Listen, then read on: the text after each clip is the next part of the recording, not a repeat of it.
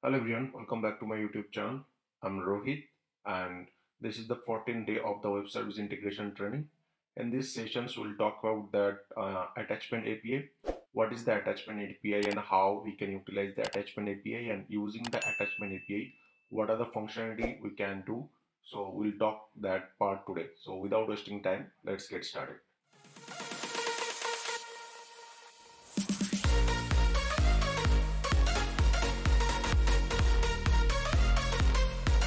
So let's say that I'll talk about that attachment API in both the way. So attachment API is a API that either you can send the data from your environment from the ServiceNow to the another environment, or you can receive the information from other environment to the ServiceNow environment. So today we'll talk about basically scripted attachment API.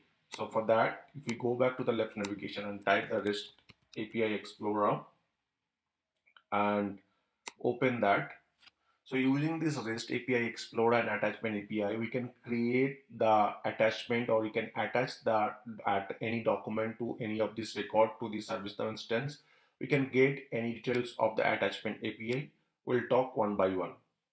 So if you see here, this is the REST API Explorer. Under this REST API Explorer, if you the namespace will be now, and then if you we already talk about the table API, and if you change that table API to the attachment API, once you change that to attachment API, you will be able to see these options called get, post, get, delete, get. So these are the method we are going to talk about. That very first thing, if you see here, there is retrieve metadata for attachment. So these API will return. If you use this API, this is the endpoint of this API, and these are the parameter for this API.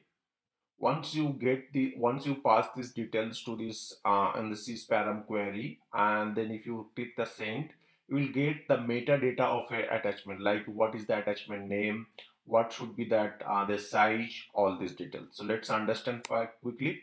So if I go back to the sys underscore attachment table, and if I do the dot list under this is attachment, if I let's take an example that I am going to search a attachment for the incident table. So I'll search the table equal to incident, and one of the incident have a, let's say this incident have a, these images. Now if I copy this show match, if I start with the show match, you can see there is a two attachment attached to the same incident. Now if I copy this URL, or maybe copy this query simply, and go to this attachment API and paste to the sysparam query equal to this one, and then change the limit 1 to 10, what will be returned to this attachment API if we query, or if we use this attachment API into my personal environment, it will return all this attachment API metadata. What does it mean by the metadata? In this metadata, it will have the image name, type, the table name, the site, all this information. Let's click the send button and see that. Once we send that, we can see that I got a 200 as a response, and if I go back, you can see the result, and this result have two information because we do have the two record under this attachment table. So let's review that first table. First of all, it's showing that the site byte. So this is the site of this attachment, the file name, the modified count, average email color, sys update, table name, sys, all these informations are available here and created by download link. Everything is available once you use this attachment API meta. So whatever fields is there in this table, all these tables, all these uh, um, details are available to these responses. So in case that if you know that particular query, let's say that you know that in this incident table, I want to know how much incident, how many attachment is there, and what are the name or what are the details. You can simply query to this attachment or this API and get these details. Next, talk about that upload an attachment from a binary request. So in this request, we can attach directly a attachment to a particular table. Let's say that using this API, I want to attach some document to this incident, particular incident. I'll get that details. So let's say that this is the one of the incident called the REST outbound testing. So this in this incident, I already have a one attachment and I want to attach one more attachment. How can we attach that? Simply for that, what we have to do under this here, we need to pass, this is the our endpoint. So we are going to select this endpoint. The table name will be the incident. Then we have to pass this table sysID is nothing but the incident sysID. So we'll copy this sysID from here and then pass there, and then we need to pass this attachment name. So let's say the test.png. I'll select that file name. Now if I scroll down, the request type, response format, everything is there. Here you can see that we have the options where we can directly attach this file. If you see this name, it is saying that upload an attachment using a binary request. So using the binary request, you can directly select any of these file and then pass these two particular incidents. So let's say I'll choose that file and I just select one of the screenshot that I have taken earlier, and then I'll simply click send button. So once we click the send button, I will be able to get a response. So you can see I get a response called missing parameter content type. So I need to put the content type here. So I'll simply say that the content type example, it's already mentioned that example. So I'll say that PNG and click send.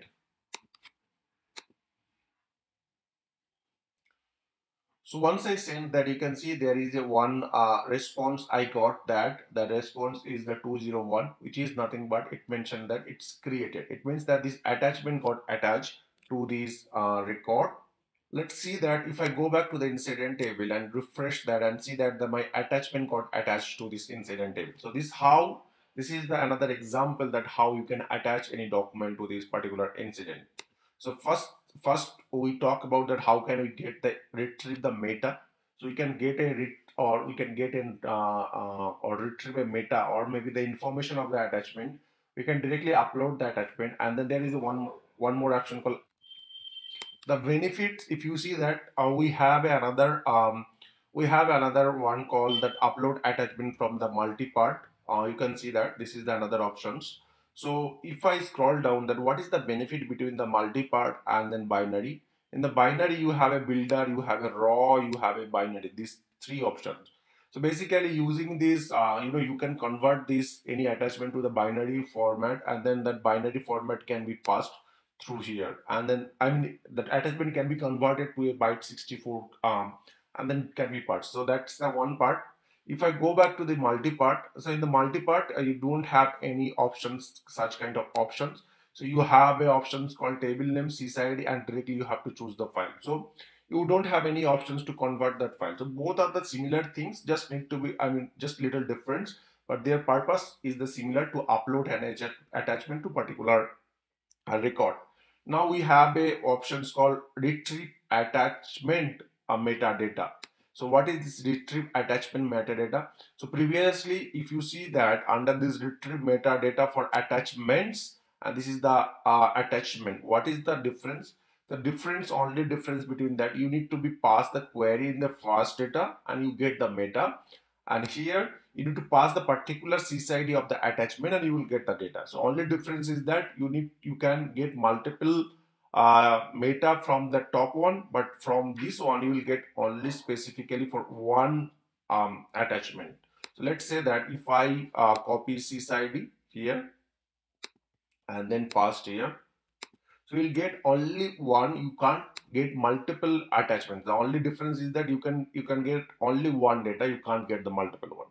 So between the retrieve attachment metadata and retrieve attachments, so only is that multiple one. Now we have a options called delete an attachment. Using the delete an attachment, you need to pass the attachment sysID. Once you pass the attachment sysID, that attachment can be deleted. Let's say for example, so this is the incident, right? So you'll copy this sysID of the incident and search to this under this attachment table. So let's say I'll search here that in attachment sysID, and you can see we have a two attachment. One is the test PNG that I have attached through the API. Another is the staging PNG that is normally attached. So I'll copy this sysID from here and paste this information or paste this CSID and click send.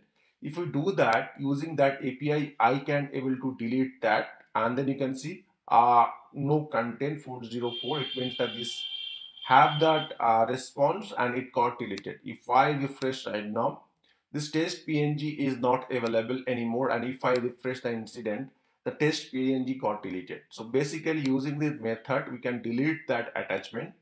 And the last method, the retrieve attachment content, using that we can get the content of the attachment. So let's say that we can directly get the content and we can save to our in our environments. For that, let's say I'll copy this CSID called stata, this one, and then pass here. So if I send that, if you see that the response format, which is nothing but start.start, it means that I can get any kind of response. And if we click send, I'll actually get the attachment. So if I scroll down, I get the actual response or actual attachment. You can see that in a binary format called, this is the PNG, and this already have that.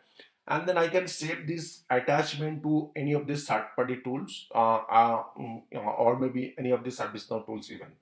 So this way we can handle that attachment. So let's say that you have two environment, two ServiceNow environment. This is the one ServiceNow, another ServiceNow environment. And once the ticket got created, you can handle this one. You can do that. Okay. So basically what we have to do, once the incident will be created, you can just retrieve that incident attachment and you can just attach based on their CSID. So that's it for today. If you have any question, let me know in my comment section. Thank you very much. Have a great day.